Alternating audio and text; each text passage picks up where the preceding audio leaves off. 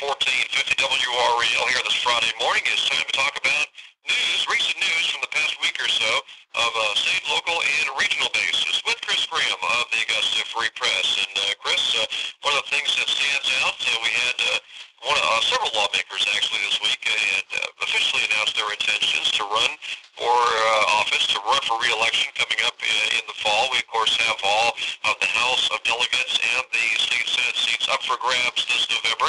And in the region, in the 24th House District, Republican Ben Klein made it official this week saying he's going to run for re-election.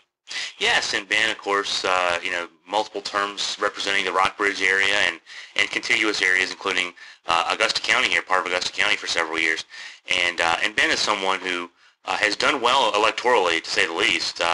He's after his first election win over Mimi Elrod, when that seat came open. I think that was back in 2002 or 2003 when Vance Wilkins stepped down. And that was a rather narrow victory, I think around 56 to 44 in terms of percentages for Klein. Since that point, he's done really well electorally, and Ben is carving out a nice career in the House Delegates. So seems to be a pretty safe seat for him, and something for him to build upon. Still a young guy. He's my age, so I like to say young guy. And so Ben rolling that out there this week and doing it in an interesting way too.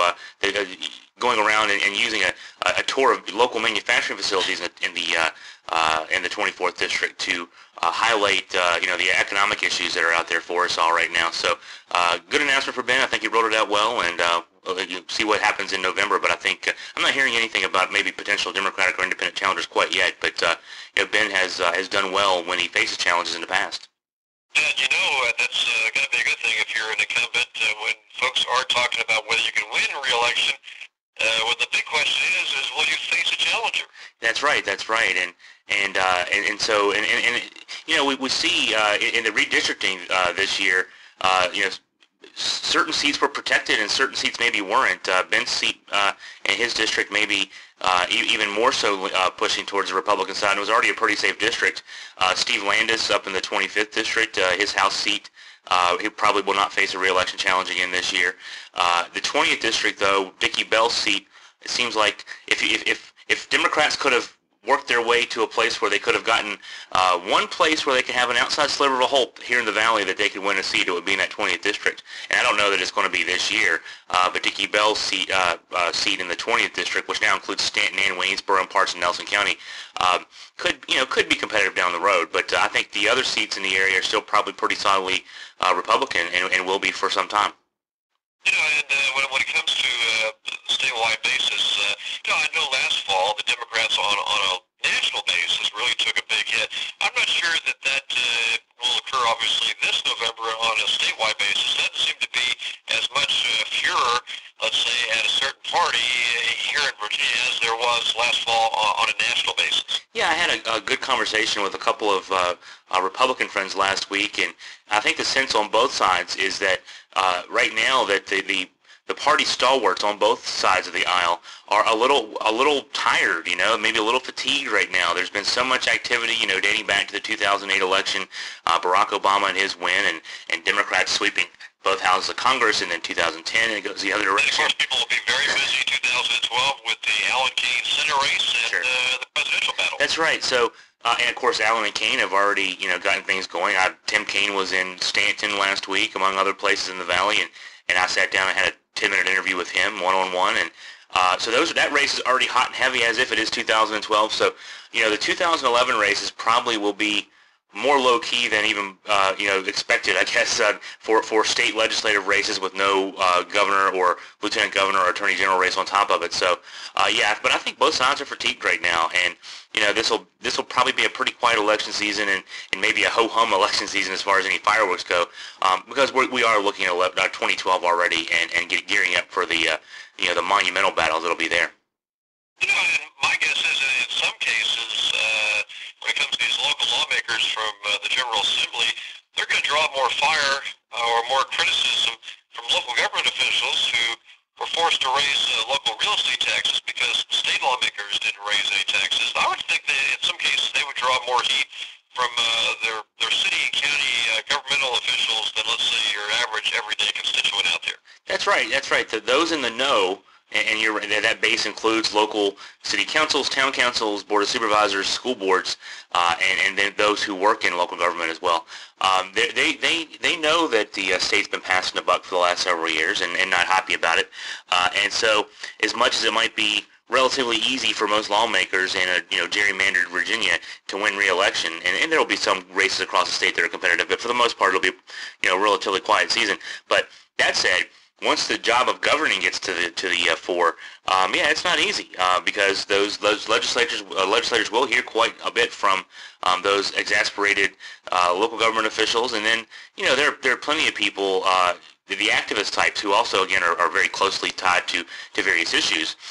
It's not been a pretty time, really dating back to the first or second year of the Kaine administration back in 2006, 2007.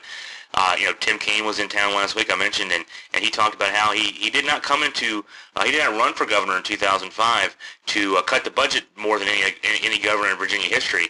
But that being the case, he happened to be governor during the worst recession dating back to the Great Depression, and so we've seen different agencies, different issues face major cuts, and it's not been a fun time, I'm sure, to be a legislator because you're constantly hearing from people about what you're not doing instead of what you are doing.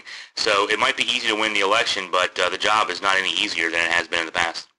Hey, Chris, I know we usually focus on news on Fridays with you, but let's do a quick segment on sports because it's a big sports weekend for UVA baseball. At least tonight it is. Have to win tonight to get to Saturday's ball game. Right now they're in the Final Four, taking on South Carolina in their bracket, but they have to beat South Carolina twice to advance to the finals. Would be held Monday, Tuesday, and if necessary on Wednesday. So big games coming up tonight, and I guess Saturday for the Cavaliers, but that's a tall order to beat South Carolina once. That's an even taller order because you got to beat them twice. Yeah, and South Carolina peaking again like they did last year at the right time. Number 4 seed nationally, but they dominated Virginia Tuesday night. Will Roberts, a pitcher who had gone into that game 11-1, they knocked him around, and overall in that game getting, I think it was 7 runs on 13 hits against the Virginia pitching staff that was number 1 in the country in team ERA. And Will Roberts had a personal ERA of 1.5 going into that game. Of course, the guy that threw a perfect game earlier this season. So the order is out there for the Cavs. What happened in that game with South Carolina on Tuesday night was Will Roberts is a great control pitcher. He's always around the plate, and South Carolina went up there instead of trying to work deep counts. They were just trying to hit balls when they saw them, basically. Not overthink it. Basically, you see a good pitch, swing at it, and hit it. And there were a lot of long at bats where they were fouling pitches off and working Roberts, into throwing more hittable pitches, I guess you could say, and just a great approach there. And then offensively, the Cavs were maybe a little too aggressive on their side. South Carolina pitching, to that aggressiveness and throwing some balls out of the zone, getting the Cavs out and hitting some weak ground balls that they were trying to pull. Just overall, South Carolina dominated the game both ways, and maybe even from the coaching staff approach. But now Virginia has their own scouting report on South Carolina. They know what they need to do, and they maybe be a little more selective at the plate. If Danny Holson pitches tonight, I say if because Brian O'Connor's at least leaving the specter out there that he might start Whit Mayberry, who was a occasional weekday starter for the Cavs during the season, and maybe saving Holson for Saturday just to give him an extra day of rest. I expect Holson will get the start, and South Carolina started 5 left-handed hitters against Will Roberts on Tuesday. If they go with that same lineup today, or at least keep 3 or 4 of those guys in, Holton is really good against lefties. He's a lefty himself, so it could be interesting to see. The Cavs have to win today. If they win today, as I expect, with Holton pitching, that would mean that tomorrow is pretty much pitching by committee. Whit Mayberry would probably get the start, but he would probably have a very short leash, and you'd see Brian O'Connor run out a cast of thousands to try to finish that game out. So tough order. If the Cavaliers end up winning the national championship, it's going to be a heck of an achievement because they're going to have to win 4 games, I suppose, tonight, Saturday, and 2 of the 3 Monday, Tuesday, Wednesday. They have to win 4 games in less than a week here. That's right, and what the big thing here too is not only having to win all these ball games in a short period of time, but Holson, if he pitches tonight, you would think that based on the concept of 5 days rest or 4 days rest, that he would probably not be available until Wednesday to pitch, which is Game 3. So either that or he's pitching with short rest, which at a time of season like this for a young pitcher might not be the best idea. Of course, Tyler Wilson won last night. He's 10-0 in the season. He might not be available till Tuesday, maybe Monday.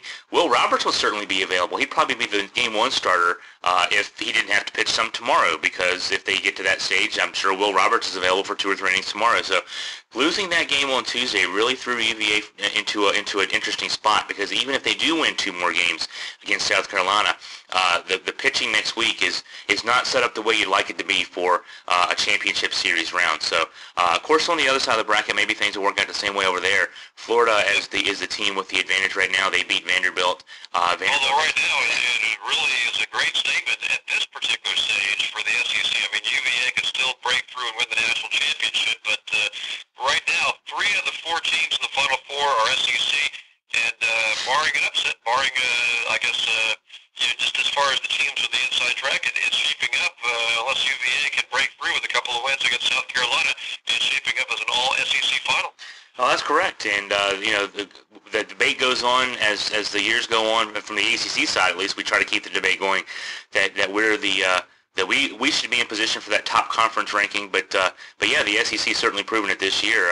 They got more teams there to Omaha, Virginia, and North Carolina getting there. The surprise that Florida State not able to get through, and they being upset by Texas A&M in that Tallahassee super regional last week. Kind of threw it off in that respect for the ACC.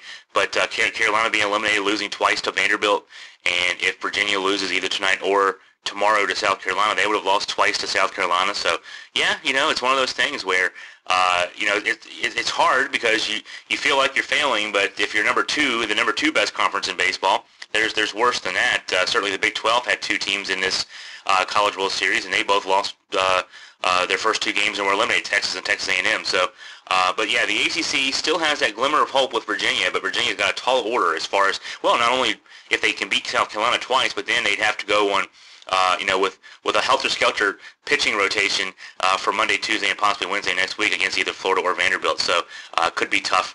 I guess if you're a Virginia fan, what you root for is 2 wins tonight and then tomorrow, and then Vanderbilt maybe to win through, because they're also in the same place. They've also had to upturn their pitching rotation with losing an early elimination games, or being thrown in the elimination round early. So if you get there, hey, at this point, it's all just about winning. Virginia knows they need to win 4 more games, and that's all it really focuses on right now anyway. Okay, Chris, what do we look for in the coming days in the Augusta Free Press? Well, what we look for is some more baseball news. It's a politics time of year too, with all the announcements out there for the elections coming up in the fall. But the focus right now still on baseball. We'll get whatever happens to Virginia, we'll let people know about, and then we'll get back to the serious business of making sure our government is working fine and our economy is continuing to improve, we hope. Okay, Chris Graham with the Augusta Free Press. We'll come back for more of Online here on AM 1450 WREL right after this.